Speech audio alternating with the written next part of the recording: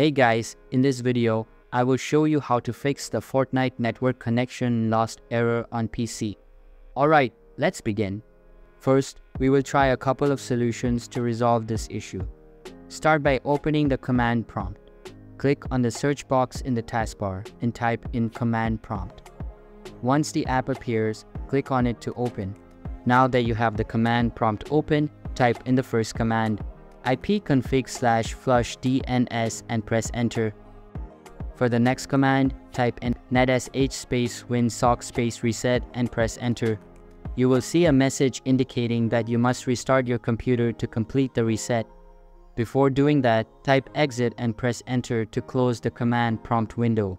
Next, click on the Windows icon, then the power button and select restart to complete the reset. If that doesn't work, we can try another method.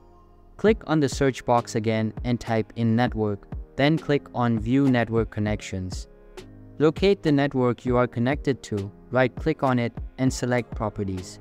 In the properties window, highlight Internet Protocol version 4 and click on the properties button. Make sure to tick the box for use the following DNS server addresses.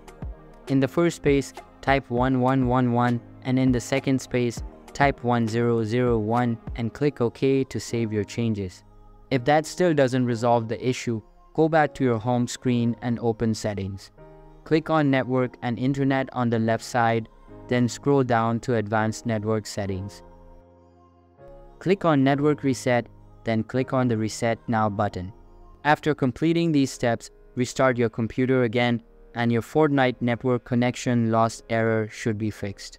So that's basically how you can fix Fortnite network connection lost issues. And that's it for this video. If you find this helpful, consider subscribing and giving this a big thumbs up. Thanks.